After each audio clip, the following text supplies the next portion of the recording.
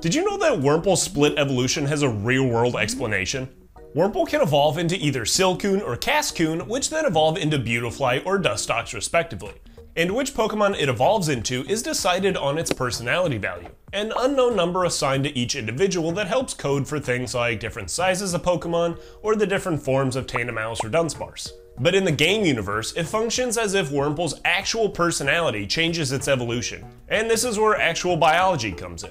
Beautifly is said to have an aggressive nature, and even though it may look like your standard enormous butterfly, Beautifly is actually an omnivorous predator, using its long proboscis not only to drink nectar from flowers, but also to stab its prey. In contrast, Dustox has no mention of predation in its Pokedex, and likely feeds on leaves and instead must rely on its nocturnal habits and toxic powder to survive, instead of being a brutal bully like its counterpart. So looking at these two Pokemon, you can see that they have different personalities. Beautifly being aggressive and Dustox being passive. But in the real natural world, these differences between individuals are called behavioral syndromes. But if you want to simplify it, you can really just think of it as having different personalities, or maybe different personality values. And behavioral syndromes, or personalities, have been studied in basically every class of vertebrate, from amphibians to mammals, and in many different insects. I'm sure you've met a dog in real life that might be very active or bold, and one that is shy or lazy. These are behavioral syndromes, and similar traits can be applied to a wide variety of organisms, even damselflies, as is done in this paper published in the Journal of Behavioral Ecology. This paper suggests that the behavioral syndrome of a larval damselfly is carried over through metamorphosis as an adult. That means that active and bold larvae become active and bold adults. And what is Pokemon evolution but an extreme form of metamorphosis? Taking this paper's idea and applying it to Wurmple, we see that we can have bold, active, and aggressive Wurmple evolve into the aggressive Beautifly,